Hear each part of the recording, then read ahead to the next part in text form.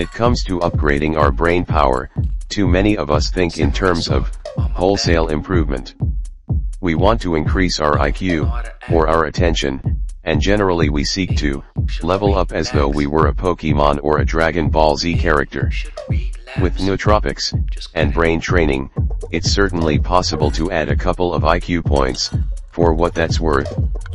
And perhaps with enough brain training, we might be able to slightly increase our attention. But that's not the only way to increase brain power, and it's probably not the most practical. Instead, I invite you to think of your brain in terms of its skill set. Skills include specific knowledge, techniques, and abilities that can enhance our ability to use our brains practically.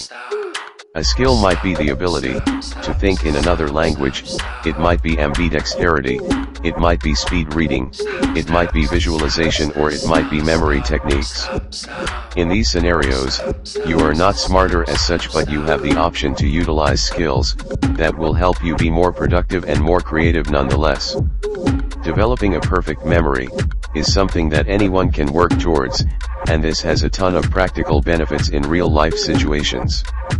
Read on to discover some of the best methods you can use to increase your ability to retain information. Leveling up your memory with brain training. If you're intent on leveling up your memory, then you have the option to do that through a number of techniques. One option is to use some form of brain training. And here there is one strategy that stands out above the rest.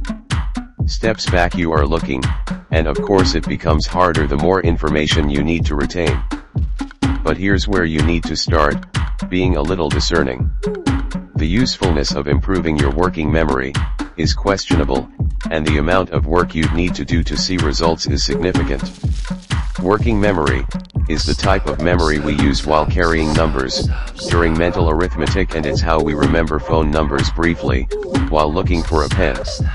There are very few scenarios where increasing working memory by a measly 2 digits would be helpful, and rather the focus should be on converted working and short-term memories to long-term.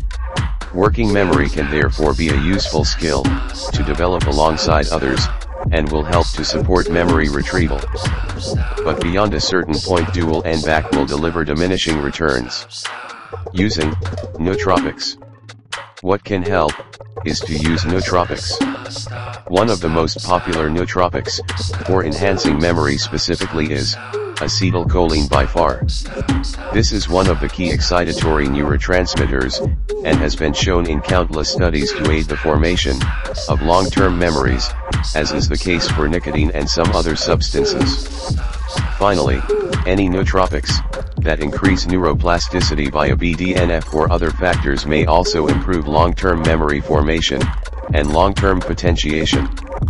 These include the likes of lion's mane mushroom and magnesium threonate. The best nootropic of all for strengthening brain function though, that is sleep by far, which can help you to store more memories and to upgrade your focus and attention. Useful to consider is the strong link between attention and memory generally. Of course, you need to be attentive to stimuli for it to be encoded as memory, and thus any nootropic that increases dopamine or other catecholamine neurotransmitters, serotonin, histamine, epinephrine, norepinephrine, could have this effect. The most exciting example of this is perhaps seen in examples of flashbulb memories.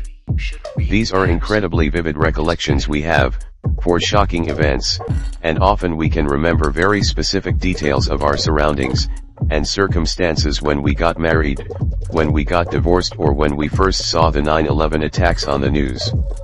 This could partly be due to increased rehearsal of these significant memories, but it is also likely due to the heightened attention we would have given those moments due to increases in dopamine and other chemicals. Training your attention and focus then is a great way to improve your memory and your recall.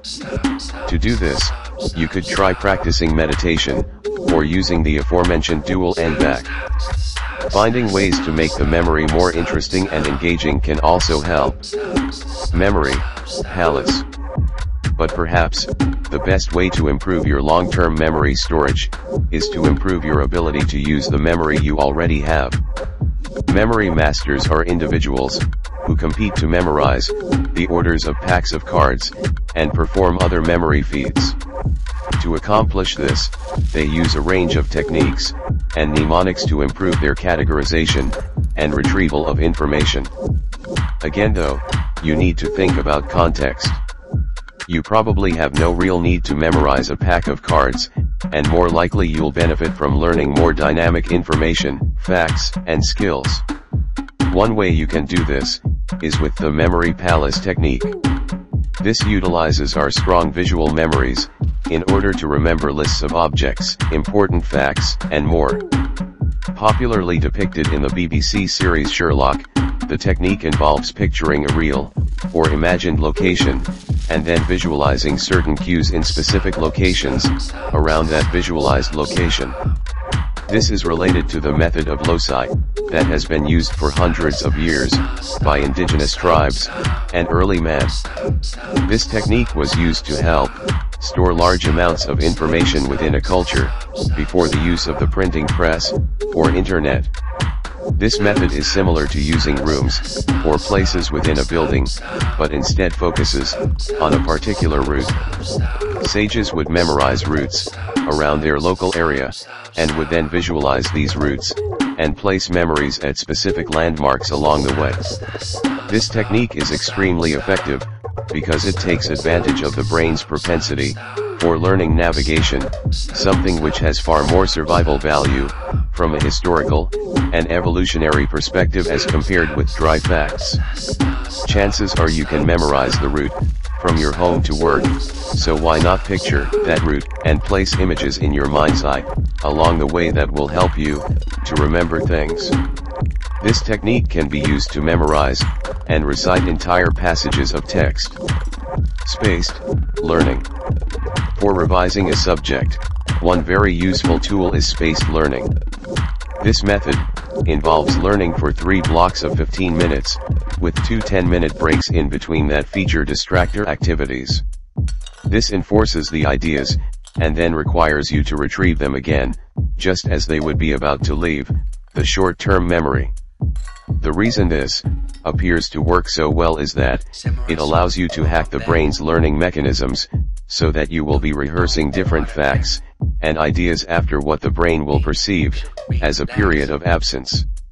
This has the effect of rehearsing the same subject lots of times, rather than just rehearsing it once, but for longer.